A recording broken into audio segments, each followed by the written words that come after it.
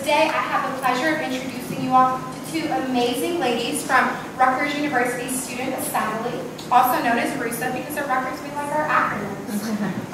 So Claudia Marconi is currently a senior majoring in political science and minoring in public policy.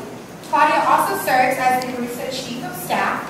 And then secondly, Casey Veit is majoring in dance and minoring in both math and gender studies. She currently serves as the Livingston Class of 2018 representative and the Livingston Campus Caucus Chair for RUSA.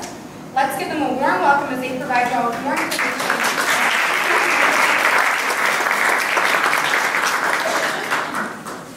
Okay, so we are with the Rutgers University Student Assembly, and basically that's our student government. We are working on several initiatives, as you will see, college affordability, public safety, mental health, alcohol awareness, and academics. And our last slide would also include part of the other ways students can get involved on campus. All right. So our first initiative we're going to talk about is college affordability. We've been working a lot with this recently, so one of the things that we work to do is get full-year Pell Grants for students, so that includes summer sessions and winter sessions, not just typical fall and spring semesters. Let's see, we went to, okay, so we also went to, in last March we went to DC, and we had meetings scheduled with the Big Ten Association, so all Big Ten schools, student governments got together and went to meetings with the Department of Education to discuss Pell Grants and other policies that are relevant to academics and students.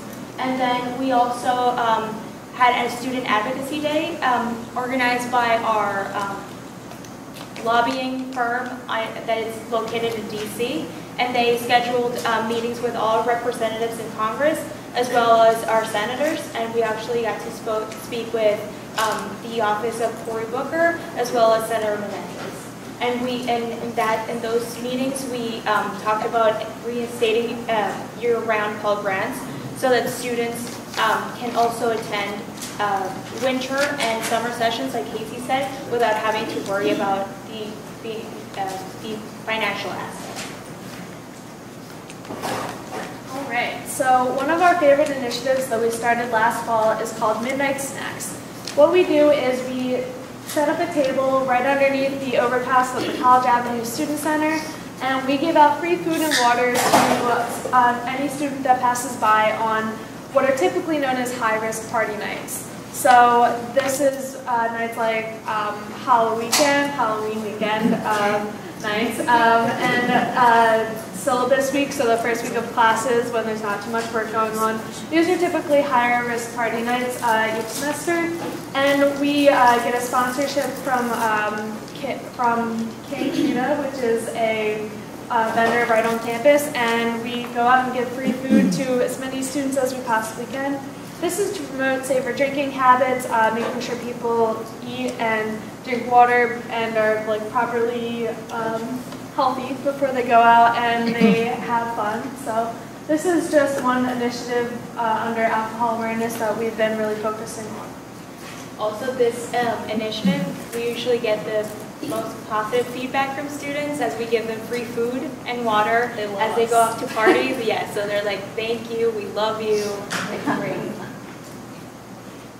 With academics, so during the summer, our academics affairs chair was able to work with WebRec, which is the webpage we use to register for classes, and to extend the hours for the WebRec. So now students have more access to it depending on the times. So that's one of the big initiatives. Also, we are trying to review common hour exams to see if we can try to get them not happen during the weekends, because many students work and have other responsibilities outside of academics. And also, we're trying to establish a mental health policy because academics takes a toll on our students on a daily basis, and we are very much aware of that. So we're trying to find a way that we can still keep mental health as a priority, and and that goes in hand with our academics.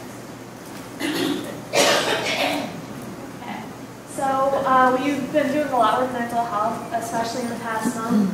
We held a town hall, which was an event where anybody was welcome to come and hear from a couple different sources on campus, experts we have on mental health.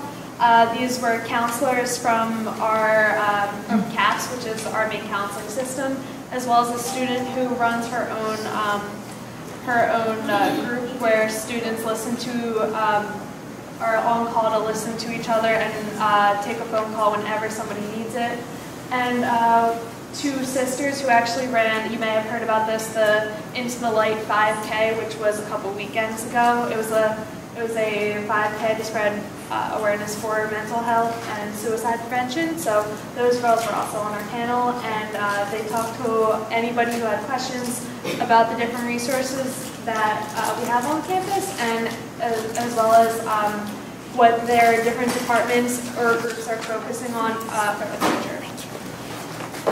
We also helped with hiring more counselors for our CAPS. And yeah, the online appointments, exactly.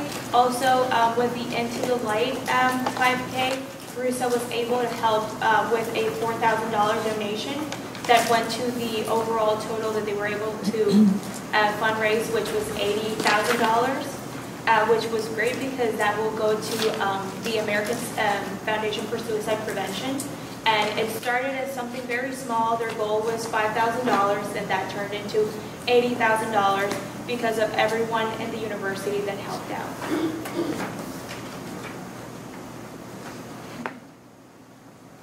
Okay. Here. Okay. We have a software. Okay. All right. So we also have a really close relationship with our public safety department at Rutgers. This includes the Rutgers University Police Department.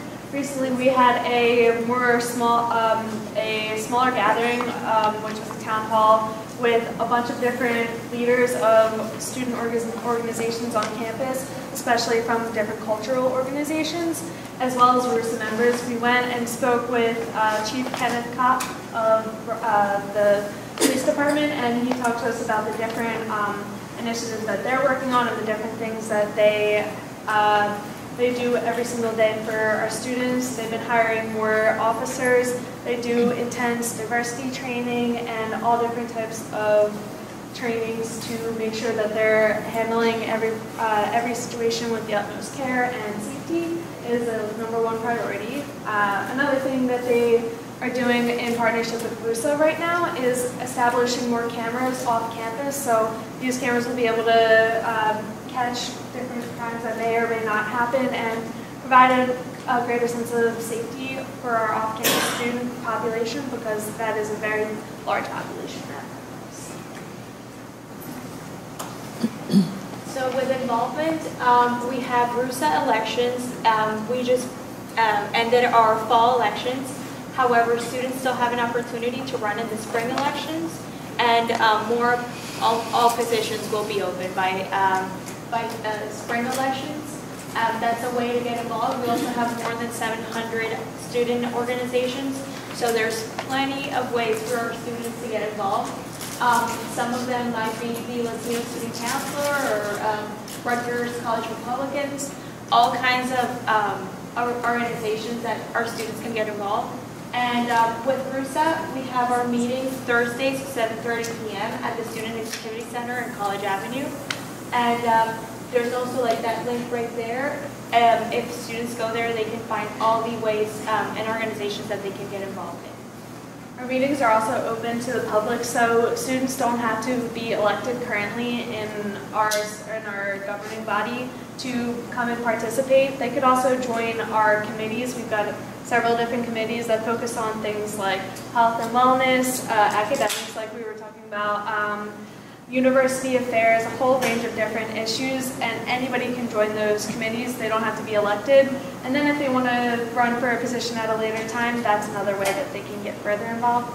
Or they can just come to one meeting, see what's happening at our meeting that night. Definitely, we're always open to new people coming, lots of room space, so I encourage our students to come see what we're all about. Agreed. Any questions?